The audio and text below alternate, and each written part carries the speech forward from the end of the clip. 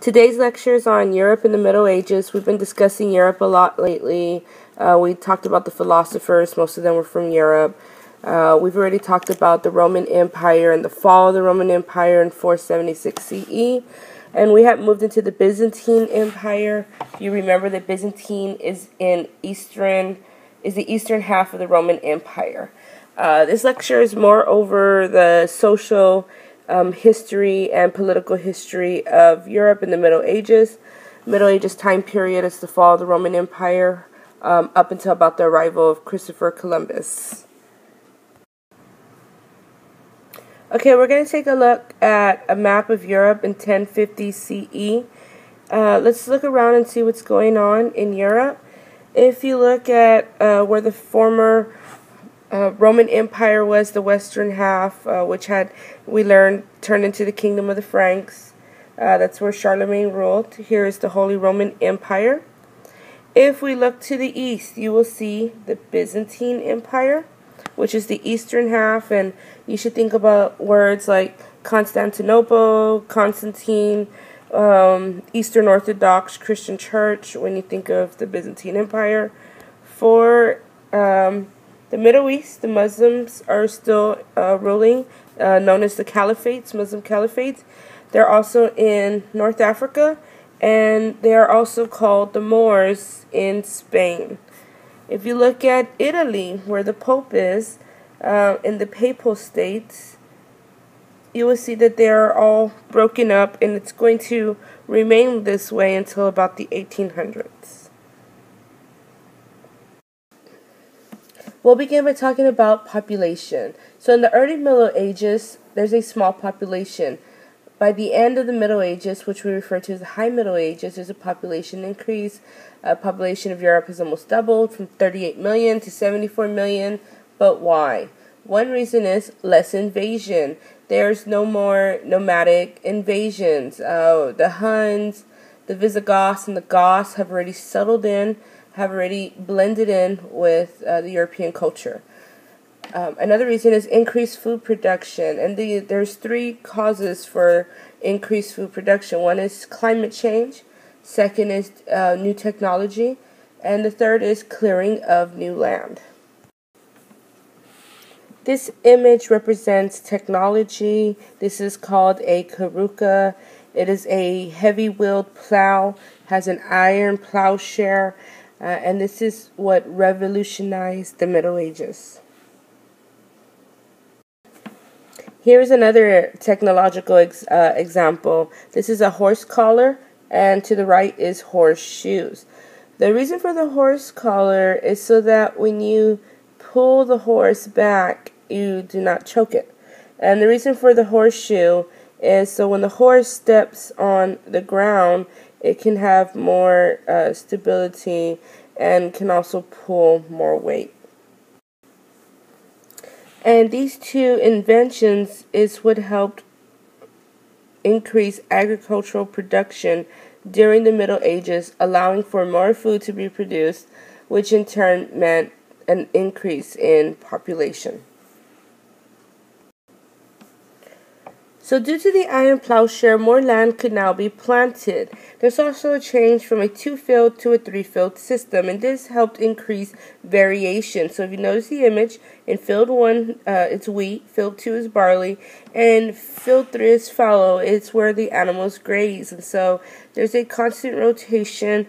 And the field 3 that's left empty, what's happening is that the animals are fertilizing it. They're also using their hooves to move the soil around to soften the soil. And it sits for up to about a year, and it gains nourishment while it sits.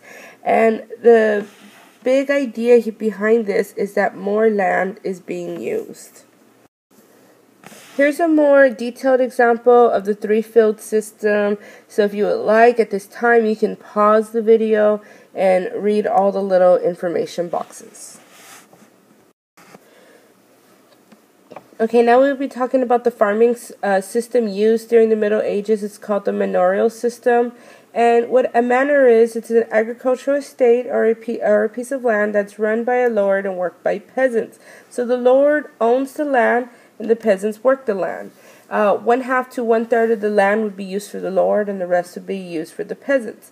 The peasants had to work both sides of the land, and they also had to give a portion of their own harvest to the Lord. Serfs were bound to the land. They had to ask the Lord permission to leave. They could not marry anyone outside. And by the year 800, 60% of Western Europeans were serfs. They also had to pay the Lord's rent. They also had to give the church part of their harvest. And in addition to all of this, they also had to work 3 days a week for the Lord. Peasant life. So peasants lived in simple mud houses. Their life was based on the seasons. They didn't always work. The Catholics have about 50 holidays. Village church was the center of their life.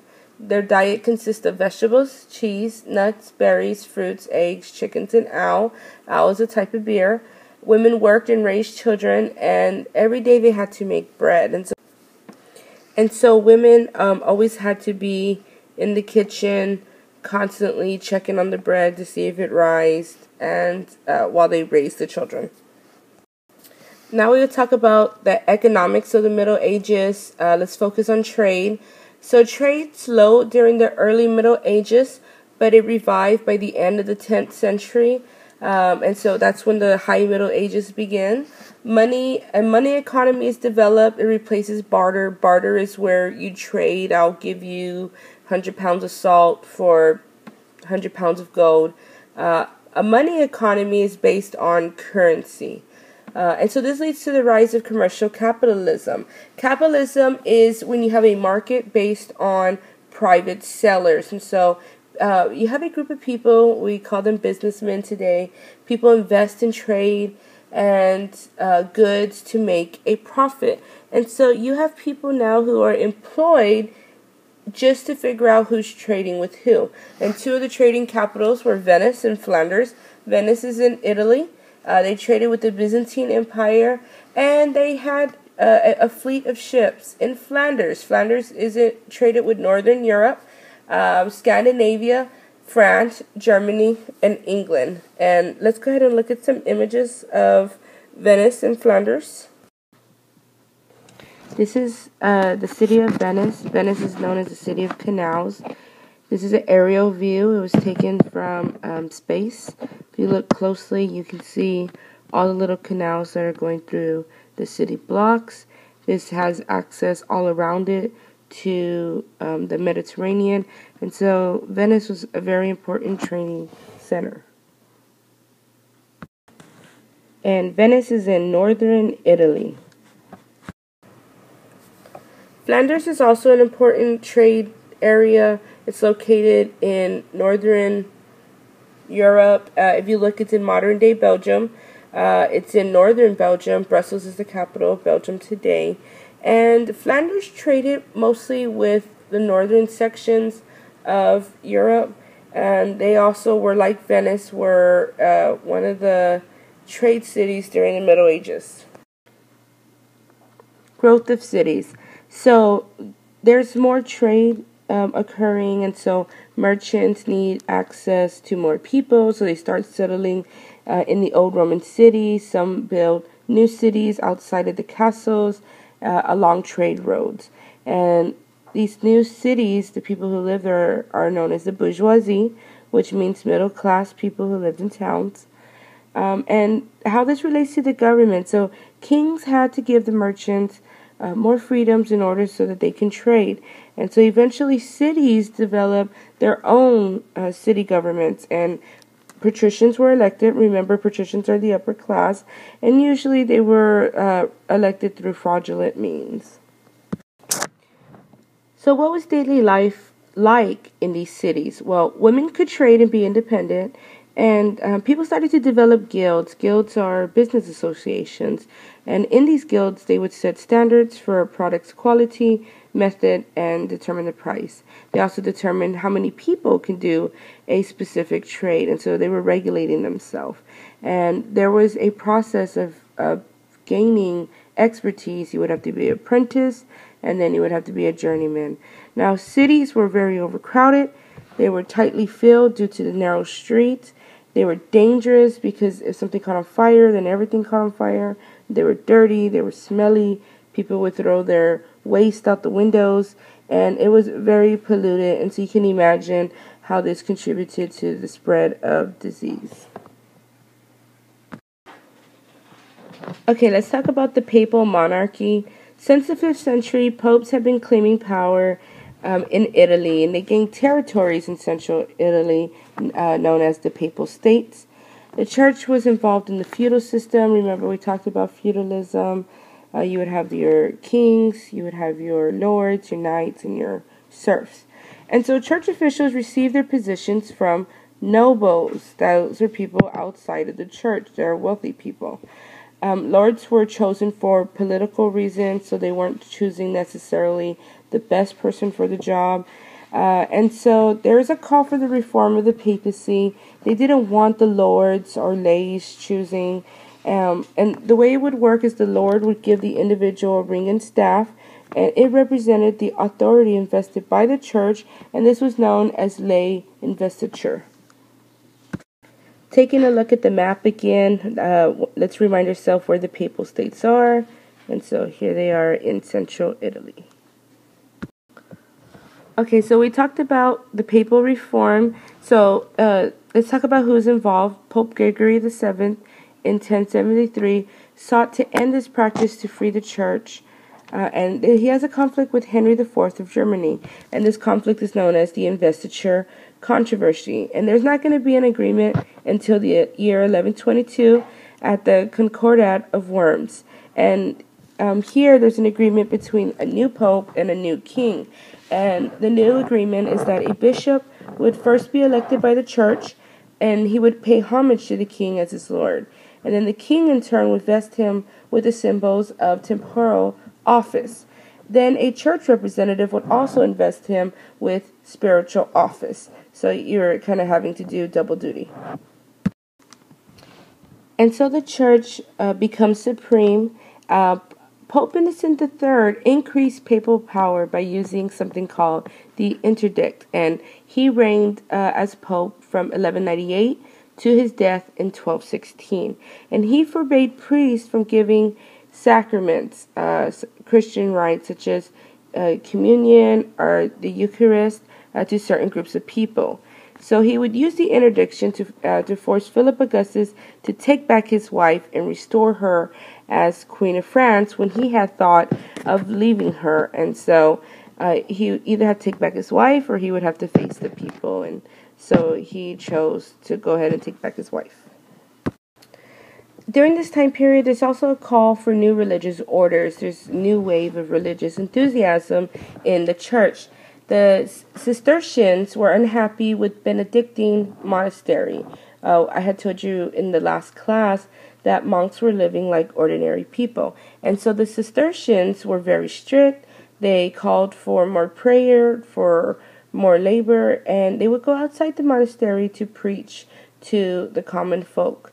Women. So most nuns were from aristocratic families, so they would be upper-class women. One of the most famous nuns was Hildegard of Bingen.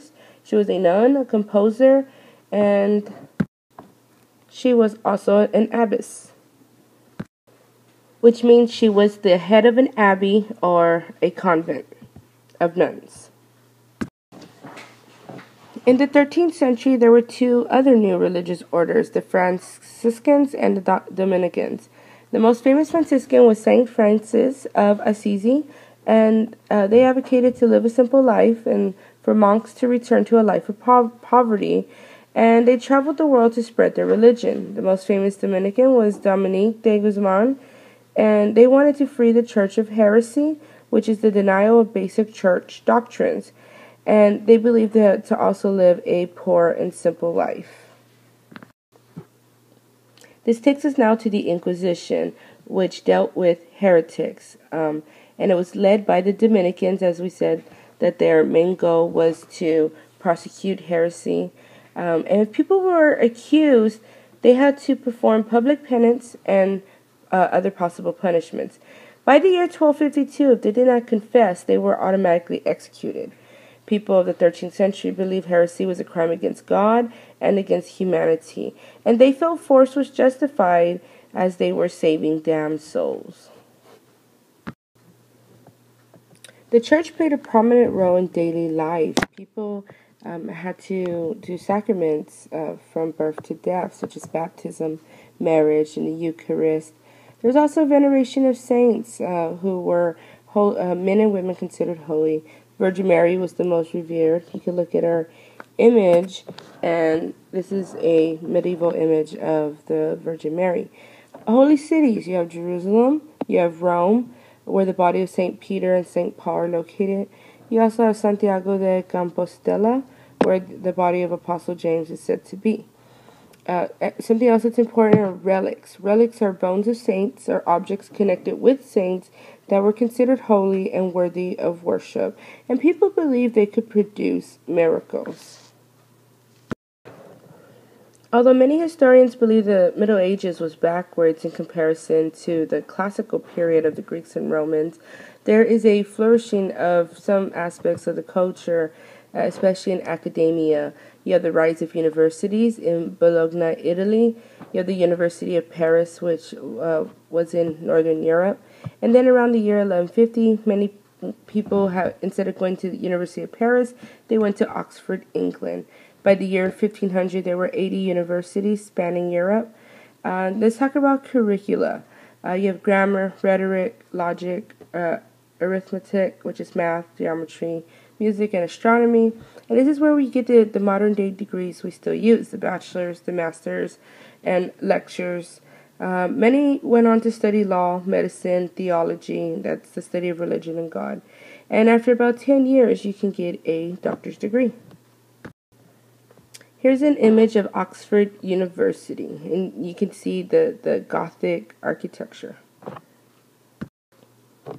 Continuing on with culture of the Middle Ages, scholasticism influenced theology, and it was the harmonizing of Christian teachings with philosophy, and we talked about that during our Sophie's World discussions, because Aristotle's teachings upset Christians. You also have St. Thomas Aquinas, who sought to reconcile reasoning and theology. Then you also have the use of vernacular language. Latin was the official language of the church. Vernacular language is Spanish, French, English, German. It's language used every day. The most famous piece of literature using vernacular language is Song of Roland in the year 1100, and it is a heroic poem. It is also the most famous example of chanson de geste, which is French for a heroic poem or a heroic deed, what we commonly think about heroes. You also have troubadour poetry, which entails knights, romance, and bravery. Here is the image of St. Thomas Aquinas. For architecture, many churches are built in the 11th and 12th century. Looks like I'm missing a 1 on the 11th. In the Romanesque style, which is a basilica shape, and they were dark. The other appearance of architecture is Gothic in the 12th century, with stained glass windows, and they reflected an upward movement towards the heavens. And let's take a look at the images. So these are stained glass windows. Notice the detail in the windows. And many churches still have the stained glass windows today. Okay, I've showed most of my classes the Fleas on Rats video. If I haven't, remind me to show it to you. But you have the Black Death arriving in the late Middle Ages, and it's the most devastating natural disaster in European history. And estimates vary on the number of deaths. It's somewhere between half to 2/3 of the population died of Europe between 1347 and 1351. And there are consequences of the Black Death. People believed it was a godsend, that God was punishing them for their sins. Some people believe that it was the Jews, and so it was anti-Semitism feelings by accusing the Jews that they have poisoned the whales. Trade declined because you have so many people dying. You don't have as many workers in order to produce your goods. And serfdom also declined due to falling prices. Also, in the end of the Middle Ages, you have a decline of church power. popes were struggling over power with the head of the monarchy. At the time is King Philip IV, who wanted to tax the clergy. The clergy is a part of the church. The pope was Pope Boniface VIII, and he believed that the state could not tax the clergy without consent from the pope, because that the pope was supreme over both church and state. And so the king ordered the pope to stand trial, and the king moves a new pope to Avignon. There's a lot of criticism about this, and there's going to be 7 popes in Avignon between the years 1309 to 1377, when finally Pope Gregory XI returned the seat of the Pope back to Rome. This next section is very important, the Great Schism. What is a schism? A schism is a division between two opposed parties. And so what's going to happen is Pope Gregory XI dies, and an Italian pope named Pope Urban VI is elected. And the Frenchmen do not like him, and so they want a French pope, and so they elect their own pope, and his seat is going to be at Avignon, where Pope Gregory XI and his predecessors were for the period of 1309 to 1378. And so they choose a Frenchman, and so now there's 2 popes. And this is the beginning of the Great Schism in the years 1378 to 1417, and it's going to last about 60 or so years, and it's going to divide Europe, and it's going to damage the credibility of the church, until finally a council in Switzerland ends the schism by electing one pope that they can agree on. Okay, we're moving on to the 100 Years' War, which is a really, really big war between England and France. And so, besides having plagues, economic crisis, and the decline of the Catholic Church, the Middle Ages also faced war and political problems. And what had began the 100 Years' War is that the King of England, King Edward III, had inherited an estate in France in an area known as Normandy. And under the system of feudalism, if you own a land, then that means you pay homage to the king. But Edward III refused to pay homage to King Philip VI of France because he believed he was the rightful heir to the French throne. And so he refused to pay homage, and so war was declared on France because France confiscated his land. And so during the 100 Years' War, there's a use of knights, cavalry, and foot soldiers, which were peasants. The first battle is in 1346 at Crécy, which is in northern France. And in 1415, the Battle of Agnicourt, which is also in France. This is where the French are ultimately defeated when King Henry V beats 1,500 French knights. A very important and prominent woman of the 100 Years' War is Joan of Arc. And she was born in 1412 to peasants in France. She was religious. She said to have visions to free France. And so she was an advocate of France winning the 100 Years' War, and she traveled to Orleans with the French court. But she was sentenced to death for witchcraft for her having her visions, and she was called a heretic. Technology used during the 100 Years' War, there's cannons, there's longbow arrows. Keep in mind, where did they get the gunpowder to explode the cannons? And it was from the Chinese.